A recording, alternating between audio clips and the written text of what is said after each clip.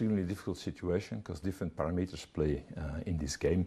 If you look at the first 6 months, we had a reduction of around 5.5% on the total volumes. Also on the China trade, it was around -6%.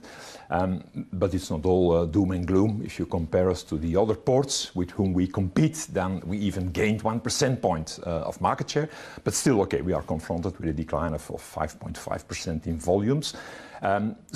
Well, if you look at the causes, that helps you to understand what the future might bring. We are, of course, in a very difficult geopolitical situation.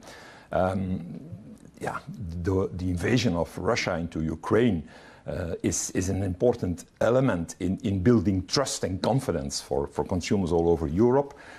It has a tremendous impact on the energy prices. If you bring these things together, this uncertainty is not good for international trade. So if we look at the figures, the second quarter was already better than the first quarter, so that's a positive sign.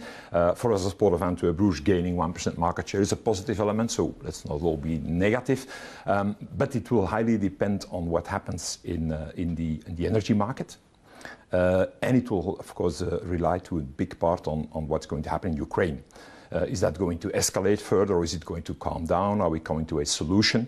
So that these are very uncertain elements. And why do I stress this? Because it had such an impact on the energy prices. And if you look on this part of Europe, especially the Port of Antwerp-Bruges, the chemical sector is very important to us. And to remain competitive as chemical sector in Europe against the chemical complexes around the world, the price of energy is an important component.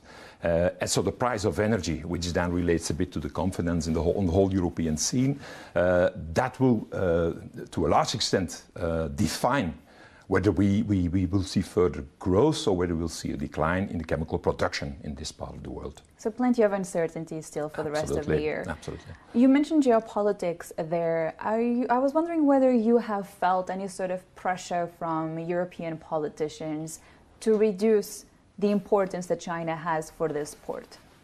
Well, let me say, first of all, we as port, we are the port authority, but we do not make policy. So we, of course, have to comply with policy, and we fully want to comply with, evidently, with the EU and Belgian legislation.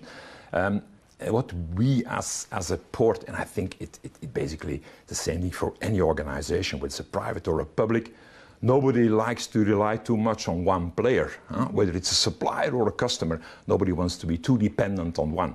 And we have, especially in COVID period, we have seen that a lot of the industries and consumption relies largely on production in China. If you add to that the whole disruptions we had in the supply chains, then we were really confronted with the need to rethink our dependence.